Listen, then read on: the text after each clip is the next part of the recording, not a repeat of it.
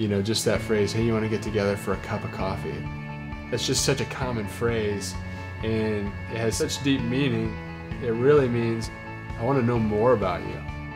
When you realize how it's affecting the people, everyone involved, when you start valuing them as people that are a part of your coffee community, and not just from another country, but literally part of your community, and you start valuing them, then you're not really going to think, wow, that coffee's a little bit more expensive. You're not going to think that way.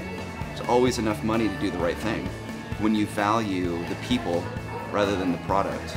Very passionate about good coffee, but it never overshadows valuing the people and the community around it.